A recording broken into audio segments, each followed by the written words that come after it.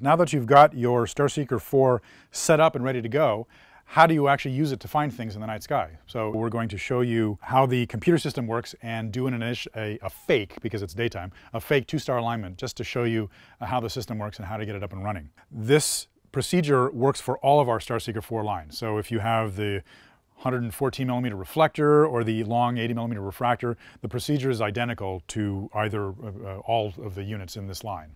All right, well, let's get started. So the first thing you do, turn it on, the little power button on the side. I've already got 8 AA batteries in the compartment on the side. Your hand controller will say initializing. Give it a second, and it will power up to the version number. Hit enter after that. It'll tell you never to look directly at the sun without a proper solar filter. That's very important. You can absolutely look at the sun. Just make sure you buy a filter that fits over the front and it's a nice snug fit. Then you can see some very nice details on the sun. Now it asks you to set your location on Earth, your longitude and latitude. If you've got a smartphone, it most likely is going to be in the compass setting, or in the compass app included with the phone.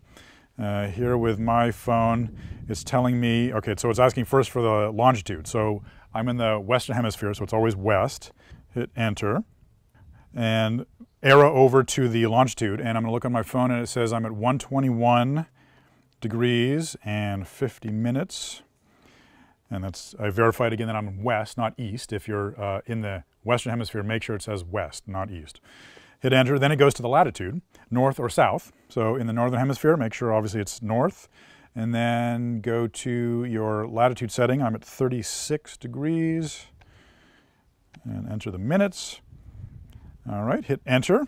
And then the time zone. Here in the West Coast, we're in Pacific -8 time zone, so negative. Make sure if you're in the Western Hemisphere it's negative, in the Eastern Hemisphere it's positive.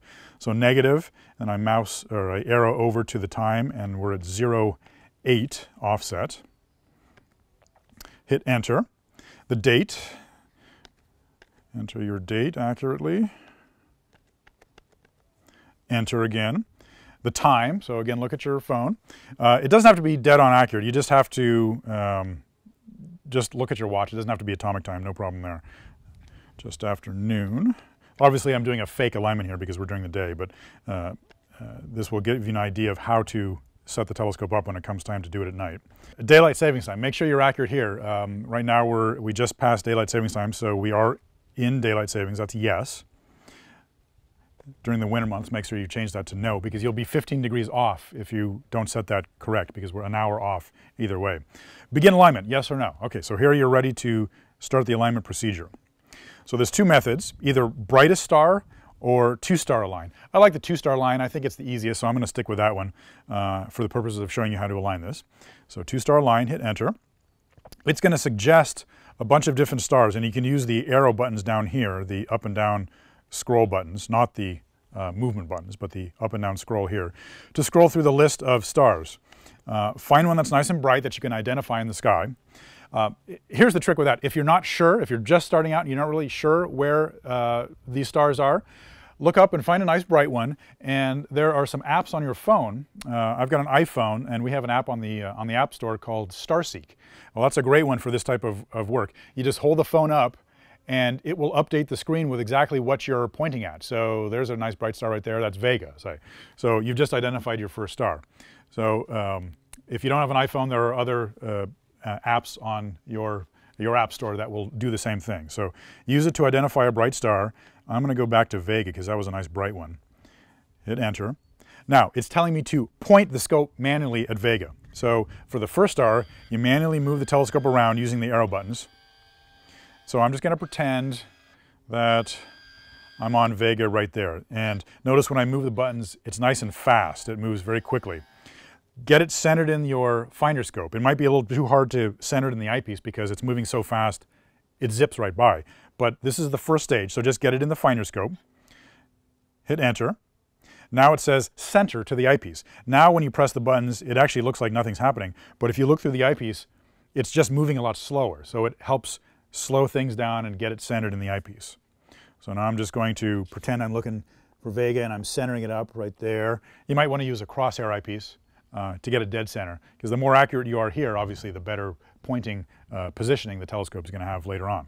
So, okay, I'm set. It's Vega centered in the eyepiece. Hit enter. Now it asks me for a second star. And again, you can go through a list of stars here. The difference is now it's got a starting point, so it knows where most of these stars are, more or less. So let's pick, it's asking for Capella. So I'll pick Capella. I'll hit enter. It's going to go to where it thinks Capella is. And depending on how level the tripod was and how accurate that first alignment star is, it'll be somewhere close to Capella, but it's not going to be in the eyepiece. So let's just wait for this to go around. Okay. And it does an iteration of a fast slew, and then it slows down and it gets it centered. Okay, so now it's asking center Capella to the eyepiece. So now I'm going to do the same thing, up, down, left, and right. If it's not very close and these buttons are moving too slow, you can always hit the rate button, rate, and then change the speed from 1 through 9. You can go up to 9 if you want to really slew around fast to get it centered, but I'm not going to worry about that. I'm going to just pretend that it's just a little bit off. I'm going to center it here, get it right in the middle of your eyepiece. If you're using, again, that crosshair, even better. Hit enter, alignment successful. All right, you're ready to go. Now it knows where things are in the sky.